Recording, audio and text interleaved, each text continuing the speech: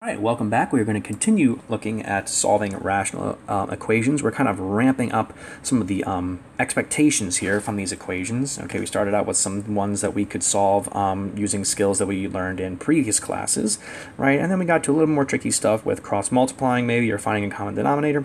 And here, number 4, well, again, similar kind of situation. All right, so what we're going to do here is, again, look at our problem. Okay, we can see here that we have two different denominators here that we're trying to add, fractions with the different denominators that we're trying to add, and then this one also has a different denominator even further. What's helpful before we go and try and proceed from here is to maybe see what a squared minus 4 factors to be, right? This does factor, so we're going to rewrite this as 1 over a plus 2. I'll put a little arrow, plus 1 over a minus 2 equals 4 over, and then a squared minus 4, that's a difference of squares, right? It's a squared plus 0, a minus 4, and so this would factor to a minus 2 and a plus 2. Okay, and so we can see that actually these have a little more in common than we thought. If we look at all the denominators here, this denominator has both this and this in it. So in other words, this denominator isn't really missing anything, right? It's got both of them. However, what is this denominator missing? What factor is it missing? It doesn't have the a plus 2. So what we'll do is, see if I can get this to work here. All right, that'll work right now. I can just do like this, this. So what we'll do is we'll multiply the top and bottom here by an a plus 2 over an a plus 2.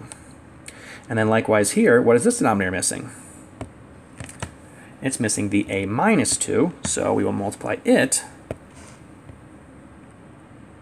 Try this again. Okay, we'll get that right there. And I'll lasso this, and then move that over. So we'll multiply here. Oops, I'll use the blue too. A minus 2 over a minus 2. Okay, now, it's not necessary to multiply these denominators out. You can leave them factored, but we will need to multiply this out. So the 1 will distribute, which is just going to be a minus 2 again. Okay, plus, and distribute the 1 here as well, but again, it's just going to be a plus 2. And we'll have, again, the a minus 2 times a plus 2. And then we have the 4. Okay. Part of the difficulty of these problems is the tediousness of just rewriting all those denominators over and over and over again. But now we can kind of get some more work done here. So since we now have common denominators, we can go ahead and add these two fractions together. And so that's just going to add these two numerators. So the a plus the a is going to make a 2a. And the minus 2 plus the 2, well, they'll cancel out. So we'll just have 2a over a minus 2 times a plus 2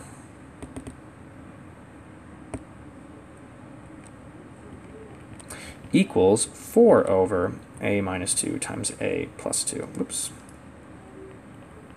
Now we can multiply both sides by the denominator. And that'll cancel that out and cancel that out, and we're left with 2a equals 4. Wow! And now what do we do? Divide both sides by 2. And we get a is 2. Okay. You want to be careful here, though, because sometimes we want to check our answers, right? It doesn't say to check our answers, but we really need to here, because a equals 2, right, that works. But if I plug a equal to 2 back into my original equation here, 2 plus 2 is going to be 4. That's not a problem. But here, what's going to happen when I plug 2 in for a? It's going to be 2 minus 2, or 0. We're going to have 1 over 0, which is a no-no, right? We never divide by 0. It's undefined. So then what about this solution here? What do we say? We say that it's not a solution. And so in other words, there is no solution here, because that was the only answer that potentially worked. So all that work and analysis just to come up with the answer that there is no solution. That's important to know. All right, let's take a look at number 5, and then we'll stop for this video. Solve the following equation. Remember to check for extraneous solutions. And that is exactly what we just did up here. No solution because this was an extraneous solution. it doesn't work in the original equation because it makes it undefined. All right, so looking here, right, again, common denominators. So we can see that there's a little bit of work in all these fractions to get done, right? So for example, this 5/4 is missing the x that these other ones have, right?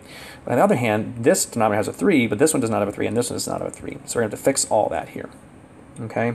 And then this denominator has a 4, but this denominator does not have a 4. So here's how we're going to fix it. We'll multiply this first one here by a 4 over 4. So we'll have 4 over 3x plus, and then for the 5/4, well, again, it's missing the 3 and the x, so we'll multiply it by 3x over 3x. And then for the right-hand side of the equation, the x, it's missing the 4 and the 3. Okay, so we'll do 3 over x, and we'll multiply with 3 times 4 over 3 times 4, like that. Okay, and so now we combine, we get 16 over 12x plus 15x over 12x. So see, those common denominators are coming around now. Whoops. And that's equal to 3 times 3 is 9, times 4 is 36 over, and then 3 times 4 is 12 times x of 12x. Okay, and again, we can now add these two fractions together because they have that common denominator. So I'm just going to do that here. So it'll be 16